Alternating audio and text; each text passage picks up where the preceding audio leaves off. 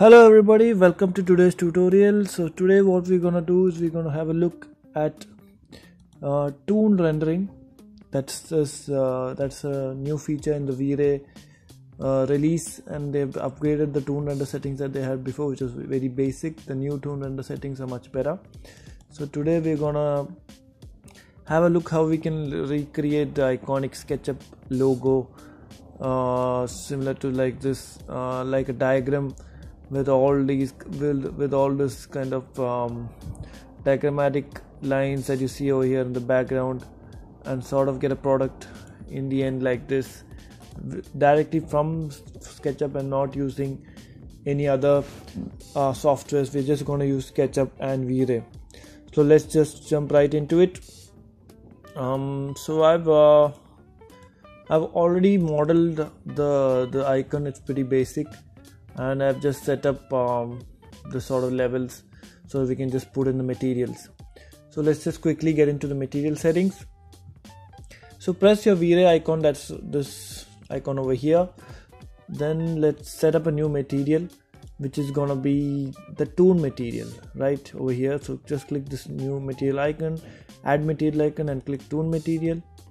Then once the TOON material is set up, the TOON material needs a base material to work on. So we know that the red will be the base material that needs the diagram, and we can just leave the other faces as white, since the SketchUp logo has only two colors. So you can see that if you just go to the material settings and go to the model, I already have a material one that's red color. So I'll go back to my Vray settings and choose my base material as material 1. So it is recognized that the base color is red. Now what we need to do is we need to set up the white outline and the other settings. So the second option that you see is the line color. So right now it's set to black. So we can just set it to white, and you start seeing that the materials started getting a white background over here. Now let's just even turn on our interactive render so that we can see the live update happening. So we just apply our material, all our faces with this TOON material. So let's just select the faces that will get the red color. So that's that one, this face, little boundaries over here, this one, and all the boundaries over here. So once that's selected, just go back to your TOON material and just right click the TOON material and click apply material to selection. I'll just miss this out as well. Just go back, and that's done. Now let's just open our render interactive back again, and you see that it's the TOON material started applying this border black lines, but we've set it to white, but it's not readily updating over here. That's because we need to check this option over here that's called compensate exposure, so that it removes and adjusts the exposure from black to white. So once that's checked, we see that the lines start updating to whatever color we choose. We can choose any color from gray to even white. So in the next option is line texture. If you want to get dotted lines, dashed lines, all of this can be done through line texture. So this is a basic tutorial, so I may, if you want to guys to tell you how to get dotted and this thing, maybe I'll put another tutorial out.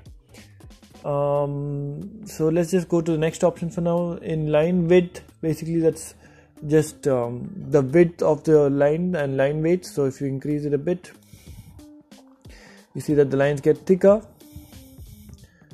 I'll just give it around 1.9 or 2. Looks good. Maybe a bit lesser.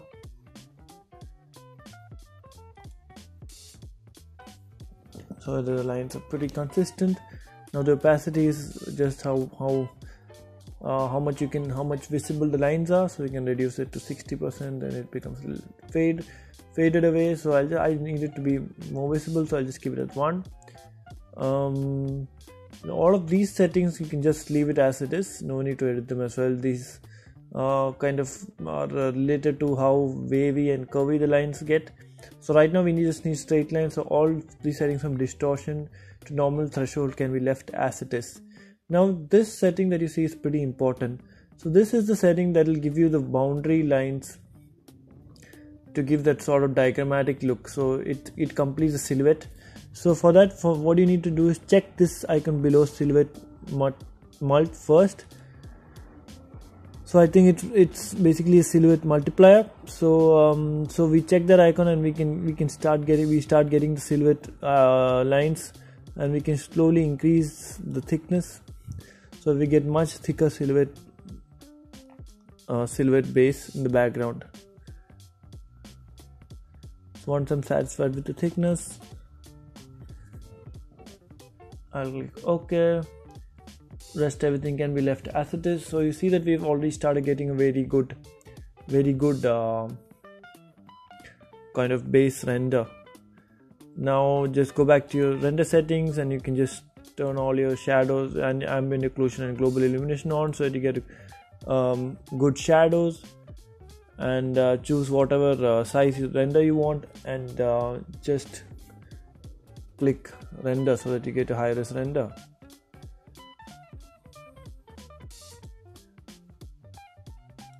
So basically that's it, guys. That's how easy it is to create a Vray TOON material. So this so let me know if you want to know more in-depth tutorials on how to get more out of this TOON render settings. For this is just a quick video for today. Hope you found it nice, and please subscribe and like if you like these videos, and more coming soon.